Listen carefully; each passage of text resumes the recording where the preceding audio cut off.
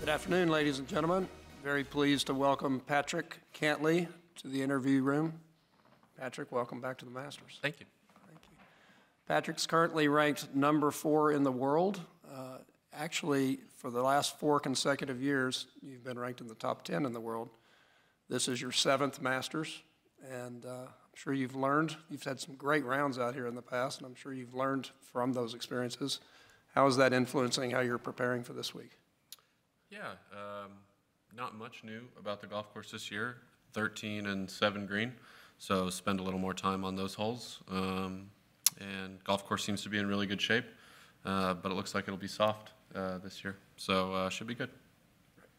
Let's open it up for questions. Yes, please. Patrick, I think because of your measured demeanor, people think that golf-wise you're kind of a tactician, like point A to point B, really efficient. Are they right about that, or are they sort of undervaluing your artistry?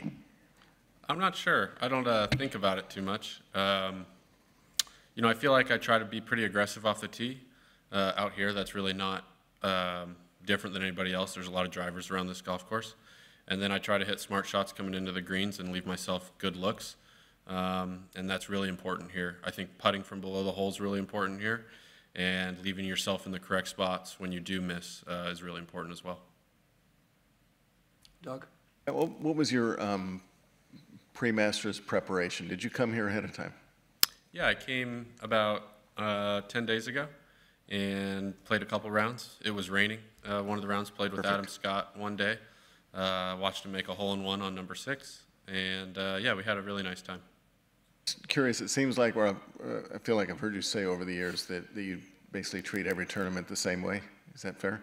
Yeah. Is that important to you here, practice round ahead of time notwithstanding, to just treat this like a normal week? And what do you think that does for you? Yeah, I think that this golf course changes the most of any golf course year to year. And then this week is obviously really busy when we're out here. There's lots of people around, a lot more than other practice rounds. And the week tends to be very long. So opposed to coming in maybe on Sunday and playing then and seeing the changes, I like to see them beforehand. And then once tournament week comes around, have my schedule be the same as any other week. Any more excitable on the first tee? I mean, it's a rough word there, but as excitable as you get on the first tee on Thursday that you would be at Pebble, Riv, wherever?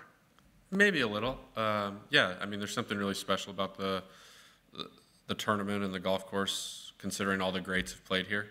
And I think all of us that play the tournament feel that. James? Patrick, go back to that weekend in 19, I guess it was. I think you were 64, 68 on the weekend in the hunt. When you left here that year, could you not wait to get back? Were you like, okay, I can win? Yeah, definitely. I think I've said before that, you know, coming back to the same golf course year after year is unique to this tournament as far as majors go. And so the more good experiences you can have out here, I think benefits you going forward. And so I definitely try and draw on, you know, experiences like that weekend and know that I can do it. And, you know, it's also a golf course that I really like. So if I can stack up a bunch of good shots over the years, that should only help in the future. That being the case, what has happened the last few years here? Has it been anything your game, or just you haven't played well on this week? Yeah, I'm not sure. You know, I don't think you're going to play well every time you tee it up, and I think you have to accept that. And, you know, you try and throw out those years and just remember the good memories and think about more what you want to do, not, you know, what you're worried about not doing. Jeff? Patrick, we heard a lot about the change at 13 this week, but haven't heard as much about the 7 green. What'd you find there as a player?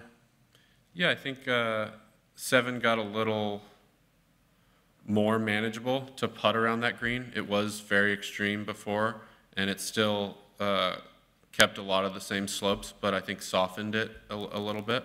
And so I think you'll see balls won't feed back as much to that Sunday hole location on the right. And then also it should be easier to putt from down to the right up to the left. before that putt was really tricky because it crested and then went straight downhill. And it still does that, but it just is a little less. Do you find year to year the changes, be they big or subtle, kind of keep players sharp as you come here and kind of rediscover what the new Augusta will be?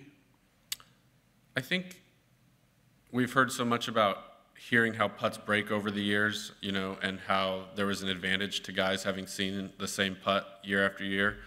And since I've started playing the tournament, I think they've redone darn near every green on the golf course in the last 10 years. So that is kind of out the window. I mean, with all the greens that they redo. So I think you just have to relearn it and almost try to forget about historical putts on some of the greens. 17 green is wildly different compared to when I first came to the golf course and played it in 2012. So it's hard to see on TV, but you can definitely notice it when you're up there on the green. Alan? Patrick, as a member of the Tour's board, you've earned a reputation as driving a pretty hard bargain. How seriously do you take this role in shaping Tour policy? Yeah, I take I take that role very seriously. I think it's important for the players to do their best to be informed, and then also to do their best to serve in that capacity if they are going to take on that role. So I take it very seriously, and I'm just getting underway. I've had one board meeting so far, and a couple more this year. So I'm looking forward to getting more into it. Just a quick follow-up on that. What are your feelings about opposite events? Do you think they dilute the Tour product in any way? I'm not sure. I do know the Tour has a lot of events, and it seems like there's a tournament almost every week.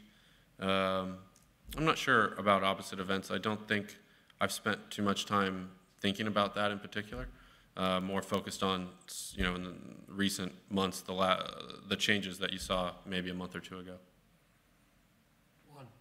So following up on what you said of this being a longer week, no, in a way, it looks like the weather is going to be there. It's going to be tough. So everybody talks about patience, but I wonder what that patience means to you, and if you can give me examples of what do you do this week on and off the course to stay patient. No?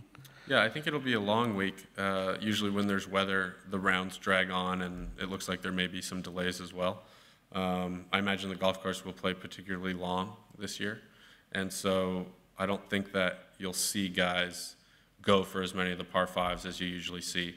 Like if we play 13 or 15 with any type of rain, I doubt very many guys will go for those greens. And so I think not forcing the issue all week will be really important, and kind of relying on your wedge game on the par fives, and not trying to take on more than you can when the conditions are less than ideal. Daniel? Two things, Patrick. There's been two references already today about your, I don't know about reputation or how the public perceives you. How do you think they should perceive you? What do you think your reputation should be? Work with me a little bit on this. I'm not sure it's my place to decide what people perceive me as. I try to be as genuinely myself as possible, and I think those that know me, I keep a pretty tight circle, and in general, the people that are closest to me are the people that I trust, and then I kind of let my guard down. But for most other people, I have a pretty decent guard up, and that's just kind of how I've always been, and I don't worry too much about how people are perceiving me.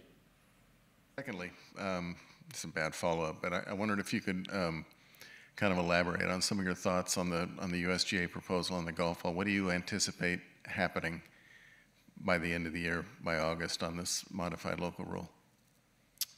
I'm not sure what will happen. There's a decent chunk of time between now and when they're proposing to implement. So I'm not sure, and we haven't had a board meeting since they came out with this proposal. I see a lot more problems with it than I see good that will come out of it. It's a rule that, to me, seems to primarily affect professional golfers, and I don't see any positives for professional golfers if this rule were to be implemented. So I'm not sure how it will turn out, but there's a decent, like I said, amount of time between now and when the proposal would go into effect. What would be your biggest argument against?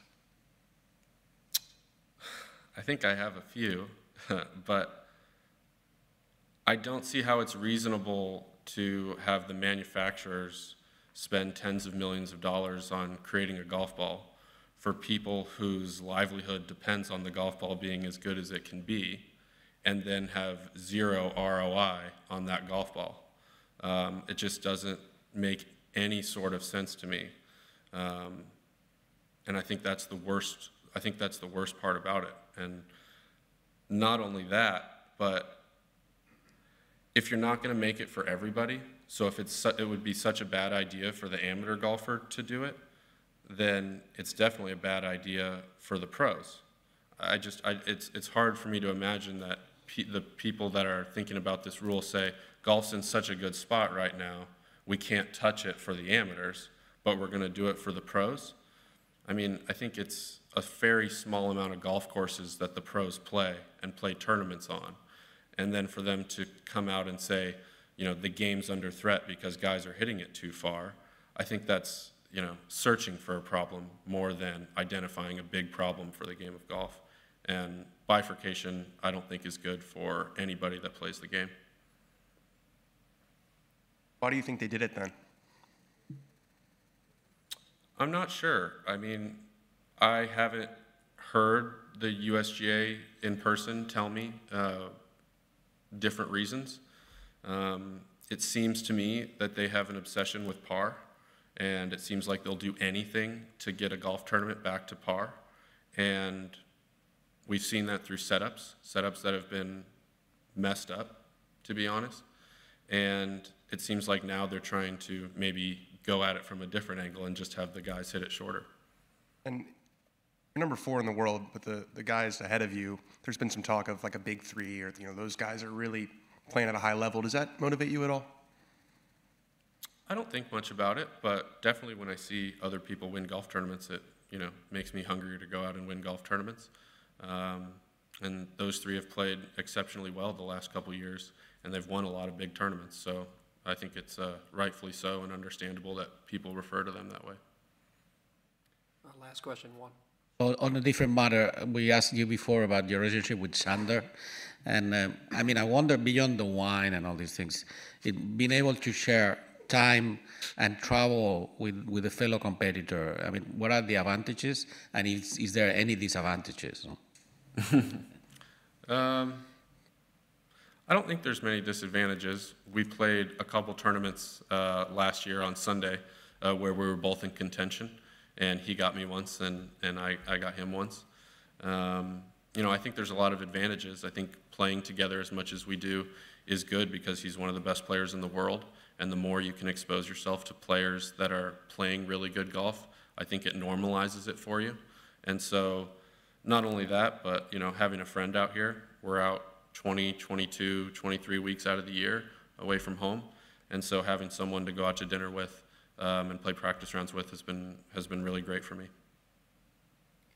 Thank you for your time, Patrick. We wish you the very best this week. All right, thanks, George.